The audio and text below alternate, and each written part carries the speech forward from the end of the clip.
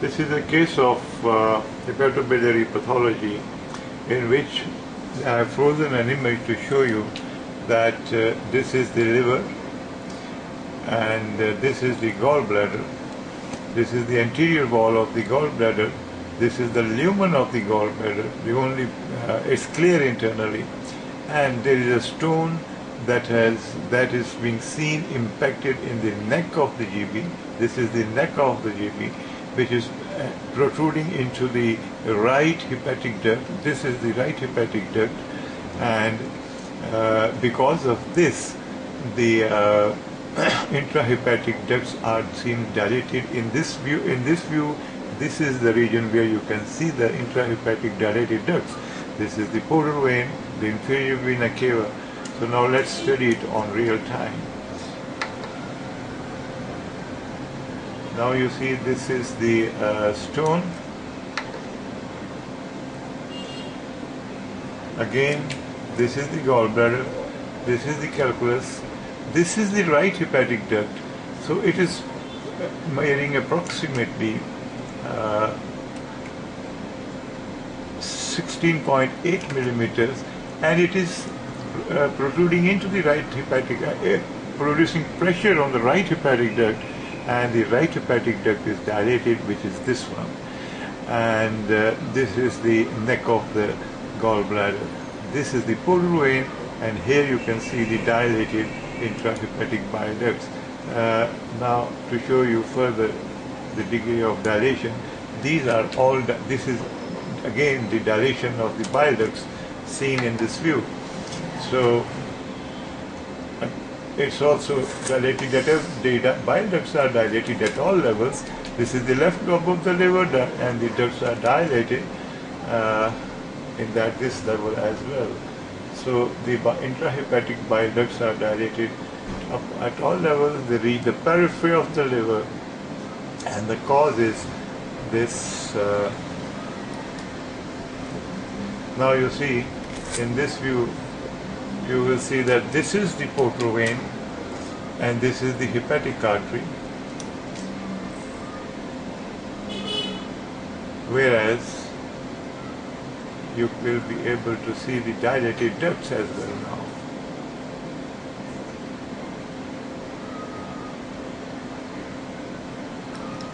Saru Oklahoma.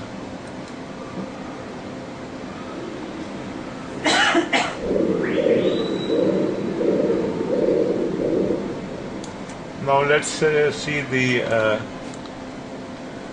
status of the hepatic artery. This is the waveform of the hepatic artery, and hepatic artery resistive index is 0.88, is raised, highly raised, and SD ratio is 8.50.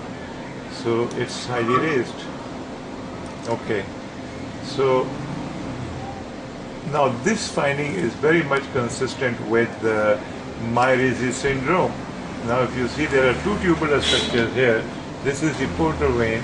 However, this is the right hepatic duct. The COP-CBD is not dilated at the below the level of obstruction. There is no dilation of the CBD. This is the portal vein. This is the extra hepatic. This is the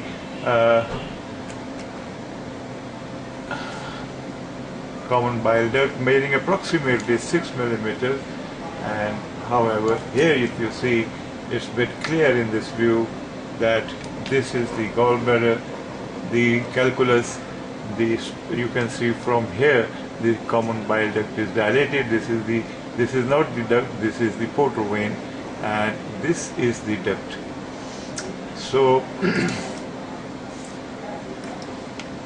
this is a case of MIRRIZI syndrome.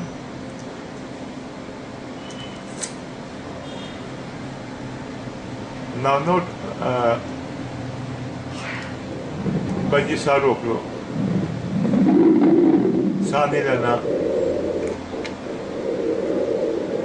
Sanilana again the hepatic artery. Sana lavo Baji थोड़ी देर सारों को. Okay, wait. Let's see the pressure of the portal vein. It's almost 16.5 centimeter per second and is within normal. Now let's see the gallbladder. एक लंबा सा ले जाए, रोक के जाए. Now this is the gallbladder in front of you. See its wall.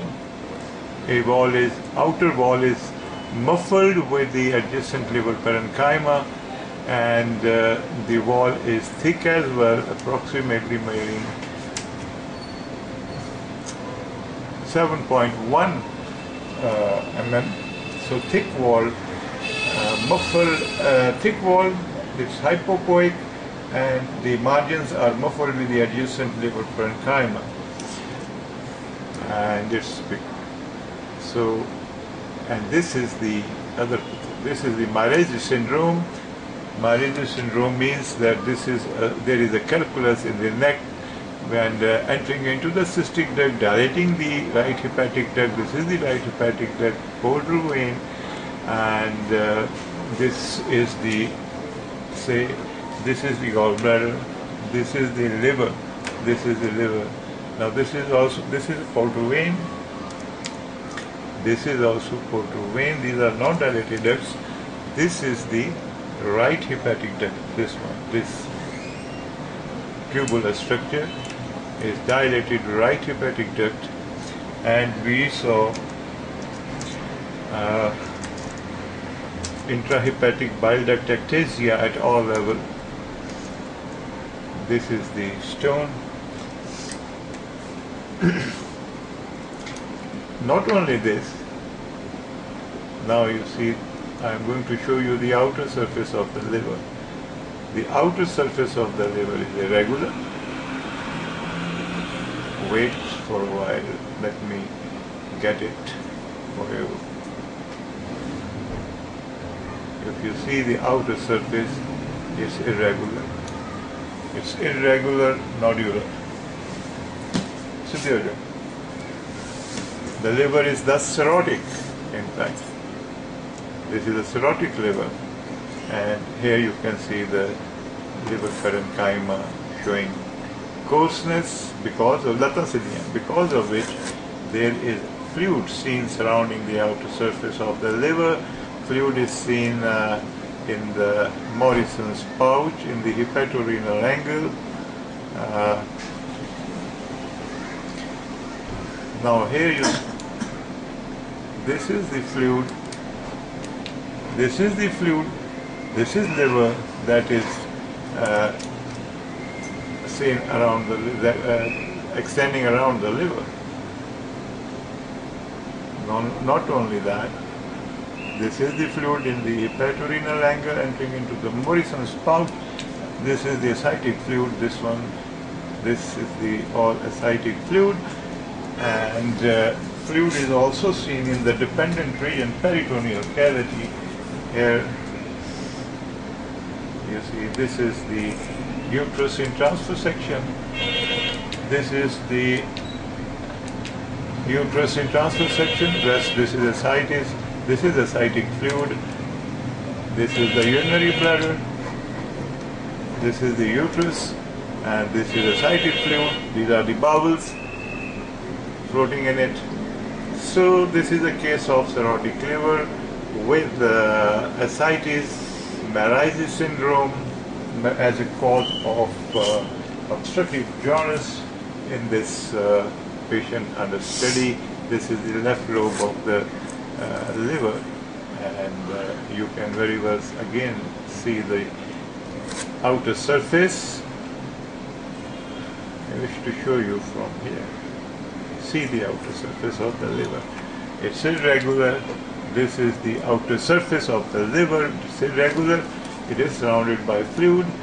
So a case of cirrhosis, ascites is because of that, and the rest was our initial study relating to MIRRIZI syndrome. Here we are,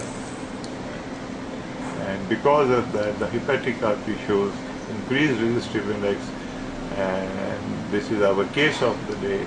Thank you very much.